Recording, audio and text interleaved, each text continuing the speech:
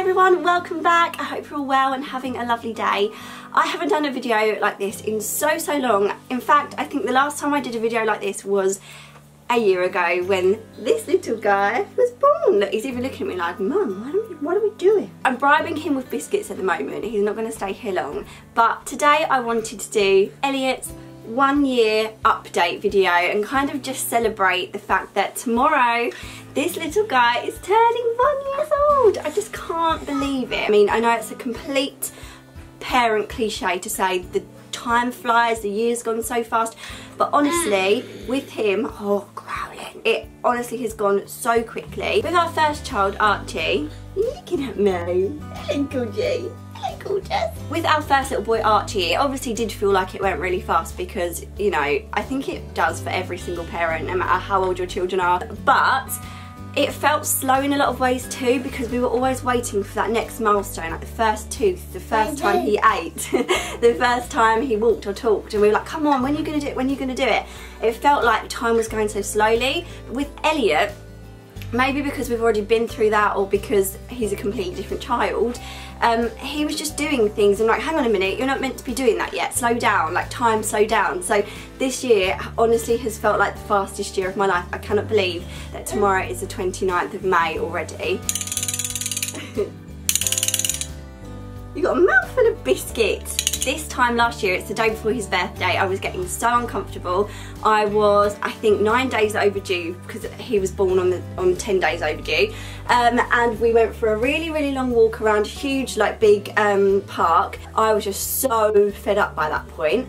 But by about 9 o'clock that evening, my contractions started, and he was born at 1 something in the morning. How bad is that? Second child problems, already forgotten. But if that's a completely different story, that's like my labour and delivery story, which I do have a video on, so I'll link that below if you've never seen that, if you're maybe a new subscriber this year or you kind of just found me through this video. I'll link that below for you. Say bye bye.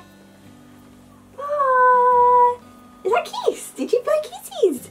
Blow kiss.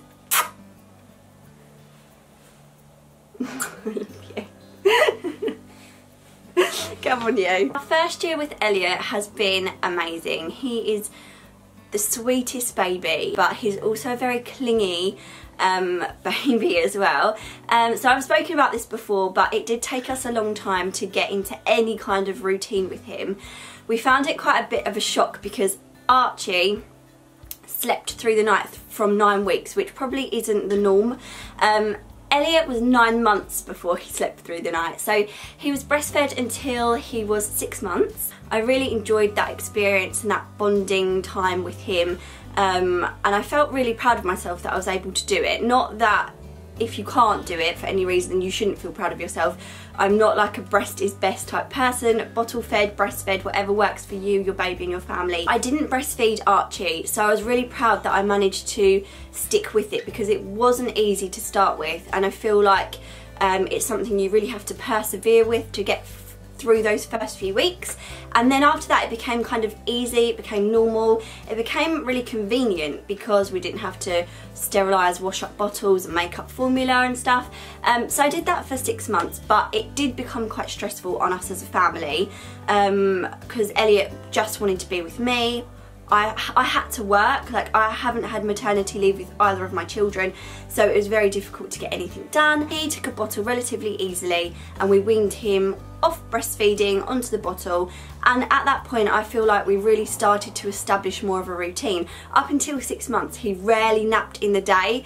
It was really difficult. I don't know how he used to do it. He would go through the whole day without sleeping, which as you can imagine made him very cranky, and he cried a lot, and we struggled. I'm not gonna lie, we struggled at first. And just getting used to having 2 babies is hard in itself.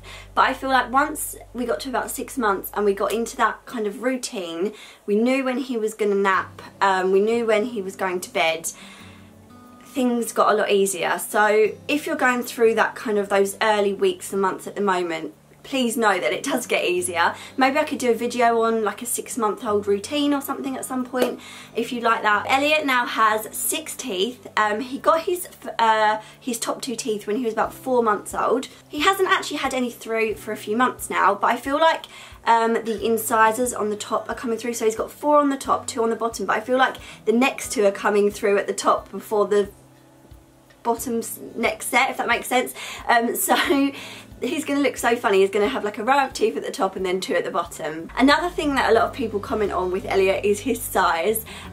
He was £6.13 when he was born, so not a big baby by any means, but I feel like literally from the first week he just went like, he came out a tiny baby, and even from his first like health visitor check, she was really shocked at the weight he'd put on, especially being breastfed. He just put weight on and on and on and on and just got massive. If you ever saw my updates, I'll put some here on my Instagram, you'll know that by sort of 3 months he was in 3 to 6 month clothes, and by 6 months he was in like 6 to 9 month clothes. He's always been big for his age. He's on the 75th centile for his height. But surprisingly on the 50th for weight, so he's kind of smack bang in the middle for his weight, and he's slightly taller than average. I think that's how it works out. I feel like his height and weight growth have definitely kind of slowed down and evened out in the last 3-4 months. He doesn't seem that big for his age now. I mean, he's going to be 1 tomorrow, and he fits quite comfortably into 12 to 18 month clothes in some stores, and in others he's in sort of still 9 to 12 months, so it does vary. But I feel like it's evened out. But he is so heavy. I mean, I show everyone, you probably can't even see it on the camera, it probably looks pathetic, but I have quite a noticeable little muscle here.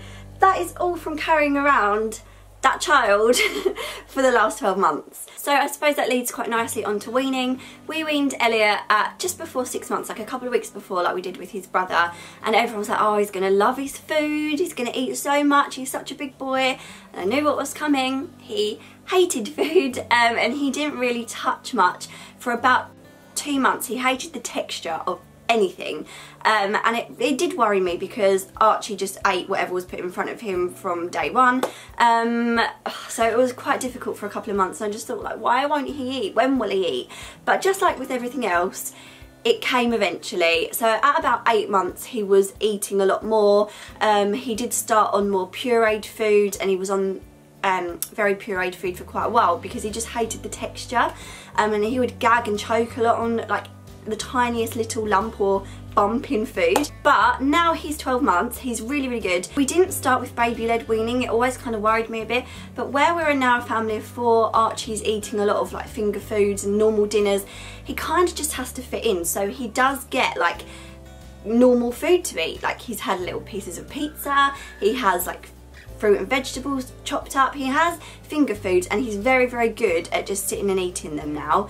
He'll pretty much eat most things. I'd say he's a little bit more fussy than Archie was at this age, but he will eat most things. So in the last 4 months his eating has just come on leaps and bounds, and he'll just pretty much eat whatever we put in front of him until he gets to that fussy toddler stage. Then I'm kind of dreading it because I think he might be a very fussy eater when he's a bit older. Movement wise, he again I felt was developing quite quickly, as opposed to his brother. He was sitting up unaided at like 4 or 5 months old and would just sit up and just play with his toys, and then he was pulling himself up at sort of, I'd say, around 7 to 8 months, and from 8 months he was walking around the furniture, and now he pretty much will run around the furniture. So we did think he would be, oh, he's going to walk quite early as well, but he's really, really scared to take that first step. I'm not sure if I've got any video footage of this. If I have, I'll insert it. But he just gets so scared and he'll go back down to the floor. He has actually taken a couple of steps. Every now and again over the last month or so, he'll do a couple of steps and then go back down. So he's definitely not one of these children that just suddenly gets up on their feet and starts walking around, but Archie wasn't like that either, so I can see it kind of gradually happening over the next few months. He'll stand in the middle of the room for ages, not holding on to anything, but he just can't take those steps, so he just needs to get that confidence. I think he started crawling at around 8 months, because what he liked to do is he liked to cruise from things and just walk from, as long as he could hold on to things, he would move from around, and then he would hold on to our hands and just walk around all the time. But as soon as he learned learnt to crawl, he kind of got a bit lazy with wanting to walk then, and he'll just crawl everywhere because that's quicker, until he learns to walk and he'll realise that's quicker. With his talking, I don't really know if he's, I can't remember exactly what Archie could say at this point, but he can say like mama, dada, nana, brother, but it's kind of like baba. He says no, no, no a lot. He says dog all of the time. He's obsessed with the dogs, and he'll just go dog, dog, dog, dog. Everything's dog. And he can also like go rah like a lion, which is the cutest thing. Just in terms of his personality, he's a very clingy baby. He went through a stage where me and Ricky, like one of us, had to be with him. We couldn't leave him with anyone. He would just lose it. He's getting a little bit better now, but he's a very cuddly, kissy, clingy baby, which I kind of love, if I'm going to be honest, because Archie was never like that. He was very independent. He was always happy to go off and do his own thing, whereas Elliot's like wants me or Ricky. And he has very like big emotions. So instead of in the mornings like Archie would call us to wake us up, he'd be like mama, dada, Elliot just wakes up and goes ah, and just screams until we go into him. But he also, on the other hand, is like the happiest, smiliest, cheekiest baby. He loves being played with and tickled and cuddled, and he will try and get anyone's attention. When we're out and about, he'll like wave at people and smile at people. We can't leave the house without like someone in a queue behind us having a full-on conversation with him. So I just thought I'd end this video with a little message to Elliot, whether you're watching this in a few years time when you're a little bit older and you understand it, or if this is, I don't know, being played at your 18th birthday party and I'm embarrassing you right now. I just want to say we love you so, so much. From the second we laid eyes on you, we knew that you were the perfect addition to this family. You've just slotted in so well because you had to. You're the second child, and we love seeing the relationship that you have with your big brother. I hope you're always as close as you are now, and your relationship continues to develop and grow, because it has been the most amazing thing this year, seeing the relationship form between you two. And I just hope that you continue to be the happy, cheerful, funny, bubbly, chunky, chubby little guy that you are right now. Continue to make everyone that you meet smile and laugh. And yeah, we love you so, so much. Happy birthday for tomorrow, baby. Mwah. We love you. And to you guys, thank you so much for watching. If you have any questions on things that I may have missed out, any stages that you want to know about, then please ask them in the comments below, and I'll try and answer as many as I possibly can. If you haven't already and you'd like to subscribe for more baby parenting lifestyle videos and vlogs, then there's a subscribe button down there that you can just click and you'll be subscribed to my videos. There's also a bell which will notify you whenever I make a new video. Thank you so much for watching, everyone. Oh, give it a thumbs up as well if you enjoyed it, and I'll see you soon. Bye guys! Everyone's just got here now to see Elliot for his birthday.